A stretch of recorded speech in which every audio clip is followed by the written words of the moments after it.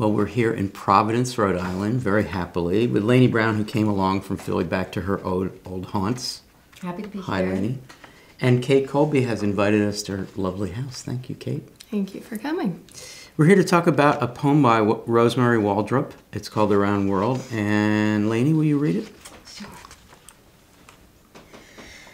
The Round World. Nature's inside, says Cezanne, and frightening. I do not like the fleshy echo. Even so, it is, after this close proof, vision is made of matter. Another mirror. It's possible, the eye knows, even where there should have been a lake. This optic an illusion. Look at the cat, his changing shapes, a habit, light, color, composition. The subject more than meets the situation, always looking at our own eye.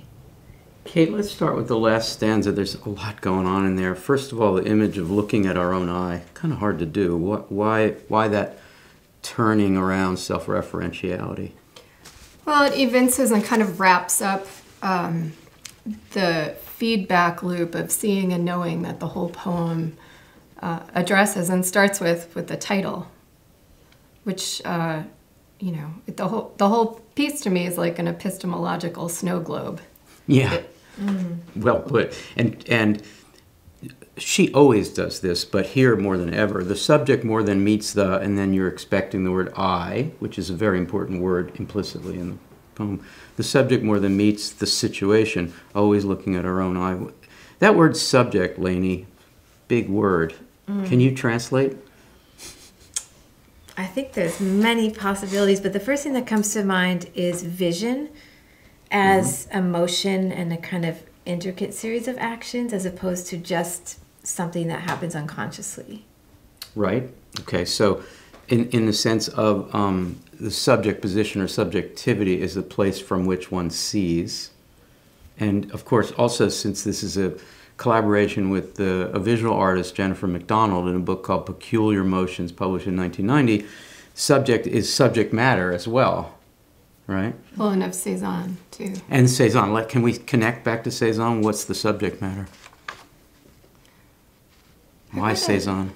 I read it as a still life, or I didn't read it that way, I imagined it that way. Because of the fleshy echo of, I don't know, peaches or a skull or some component of a still life.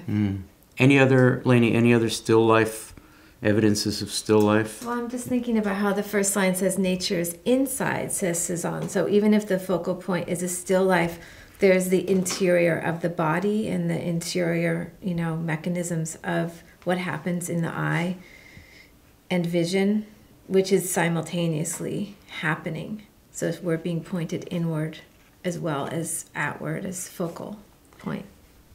When I saw the title Round World and saw Cezanne in the first line, I thought of the Cezanne-esque roundness in a still life, for instance, the incredible exaggerative roundness of fruit, for instance. But round world is a big phrase here. Can each of you try it? Kate, what does round world mean to refer to?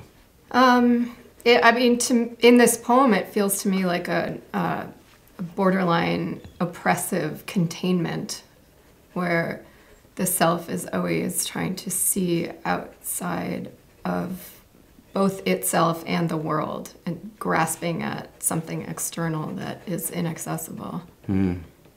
Laynie? I really like that because I feel like it connects to Rosmarie's probing into what is perception. That's really in a lot of her work. But I also am thinking about roundness in terms of the eye and the world as motion.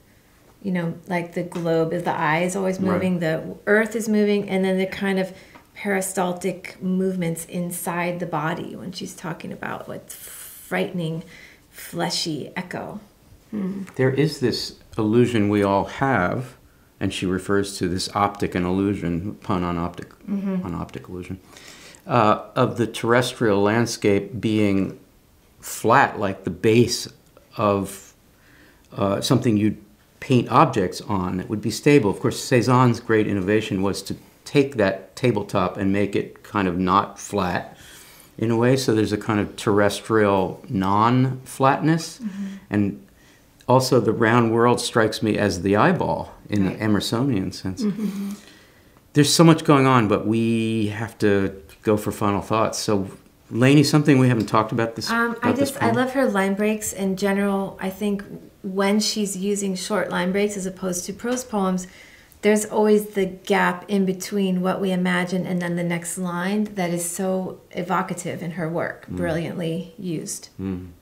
Yes. Kate? I think this poem is so emblematic of her obsession with the self as mirror of the world and creator of the world. Every one of her poems is that for me. They're all quintessential. Fantastic. Thank you both. This was great. If you liked this episode, watch another and subscribe. And join us for ModPo, a free and open course at modpo.org.